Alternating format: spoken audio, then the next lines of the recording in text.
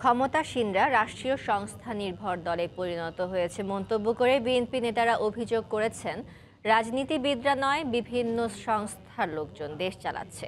রাজধানীতে আলাদা দুটি অনুষ্ঠানে বিএনপি নেতারা কথা বলেন।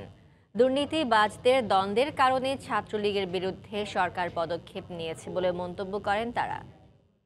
এই দলটি আজকে যারা সরকারে আছে পুরোপুরি রাষ্ট্রীয় সংস্থা নির্ভর একটি দল হয়ে গেছে। কোন রাজনীতির মাধ্যমে এই রাষ্ট্র পরিচালিত হচ্ছে না।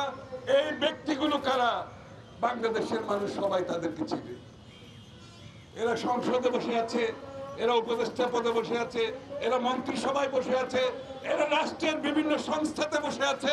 চতুর্দিকে একটা অনিশ্চয়তা, একটা অস্থিতিশীলতা, একটা ভীতি, একটা শঙ্কা কাজ করছে। 48 বছর হয়েছে স্বাধীনতার। এই স্বাধীনতার স্বপ্ন কিন্তু আমরা দেখিনি এই বাংলাদেশ। আমাদের দেশনেত্রী বেগম খালেদা জিয়া আজকে রাজনীতির বিভিন্ন কারণে তিনি জেলে, কারাগারে অন্যায়ভাবে। আমরা চাইব যে তিনি মুক্ত হয়ে আসুন, মুক্ত বাংলাদেশে আসুন।